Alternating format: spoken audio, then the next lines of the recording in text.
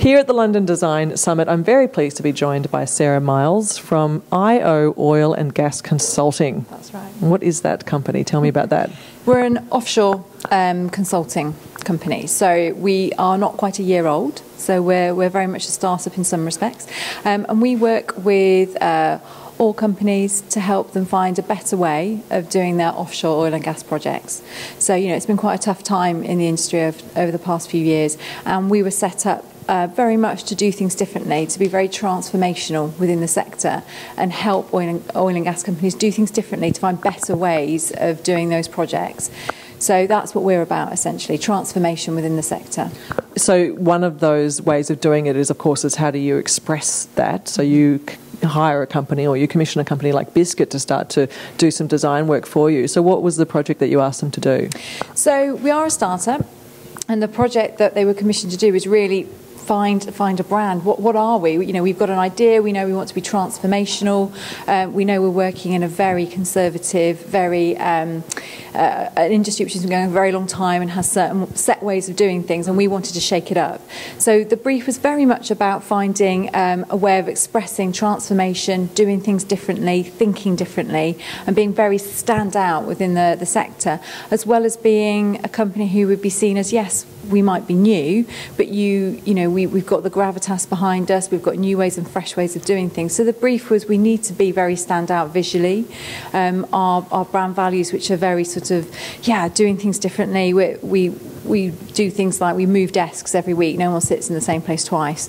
And we hire people from sort of very different backgrounds than a normal sort of oil and gas consulting company might do. So we wanted that to come out within our brand visual identity. And so what did you do? How do you express that visually to show transformation within a conservative industry? So I guess the first thing we did was try and be visually sort of, that's a bit different. So our brand colours are purple and pink to start with.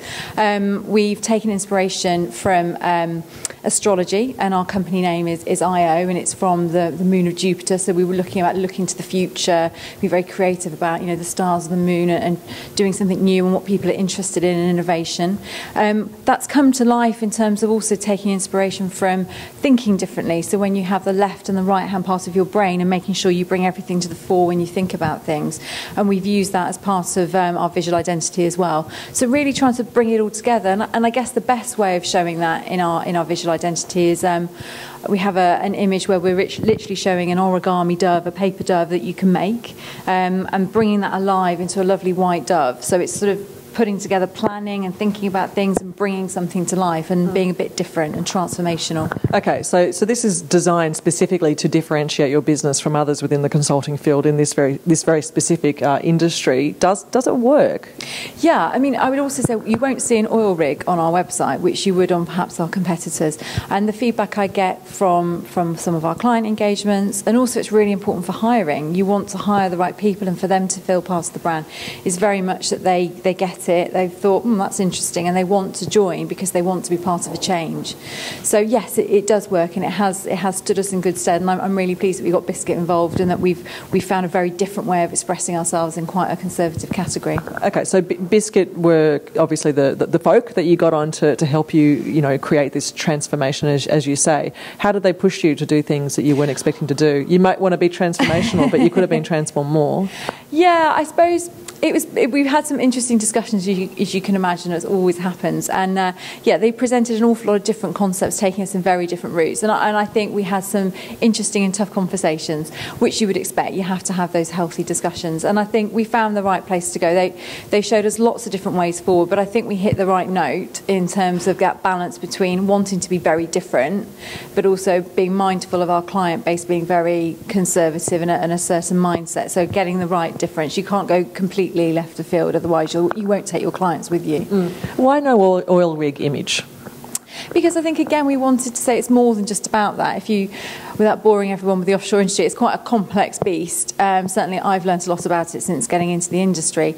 And I think that's a very traditional way of looking at it. And it's about far more than just what you might see on the news in the North Sea in that respect. So we wanted to be very different and to make our clients go, well, I haven't heard the name yet because you're new, but I'm really interested in finding out more because I've not seen anything like that before.